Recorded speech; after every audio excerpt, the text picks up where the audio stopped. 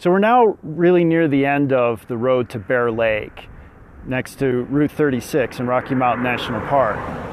And this boulder stands out as you drive along the road because it has this really flat side. And we are in a moraine area, and you can tell by looking at the boulder-strewn, lumpy topography that's in this area. And in the video of the moraine, you might have to use a little imagination seeing the flat sides on the boulders there.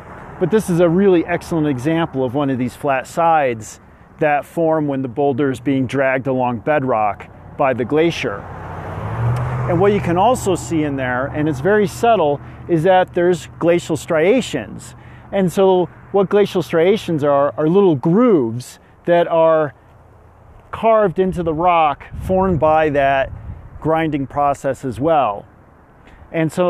And they're all parallel to each other, and it's a little misleading because there's some clots of muscovite and sillimanite probably in this granite as well.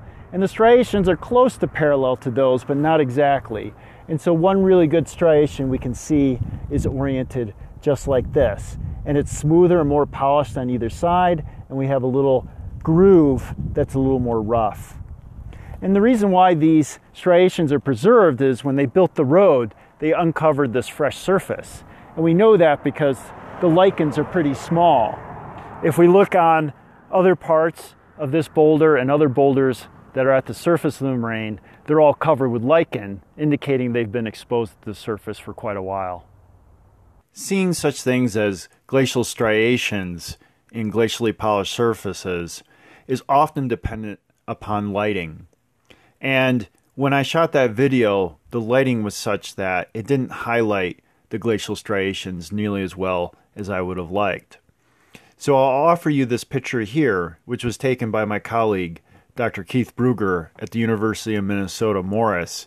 He took this picture in Norway after he had helped me doing field work in Sweden earlier in the summer. And you can see a beautiful glacial striation just to the right of the sunglass case on this beautiful glacially polished surface. There's many other glacial striations in this surface as well. And you can think about what the glacial striation orientation might mean with respect to glacial flow.